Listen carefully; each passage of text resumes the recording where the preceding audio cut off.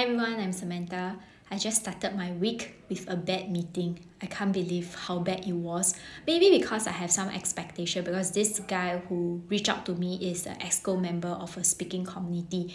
So I would assume that you will have some level of communication skills. And obviously I was wrong. I shouldn't have assumed and I shouldn't have any expectation. So the fault is on my side.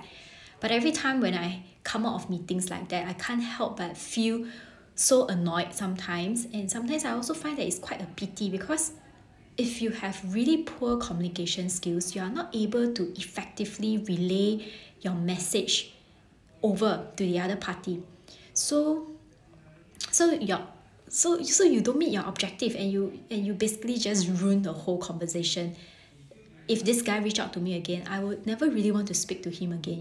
It's really a waste of my time, right? So a few things to take note when we are really reaching out to people for the first time. Let's say a cold conversation and in a more formal setting. Number one, please do your homework. All right, have some background check, like what does this person do, what is the synergy, where is the potential synergy. Do some homework first, all right? And if you are not able to find enough information, then that is the purpose of the conversation. The purpose of the conversation is for you to ask questions so that you get to know each other better, right? So prepare questions. If you cannot find enough information, prepare questions.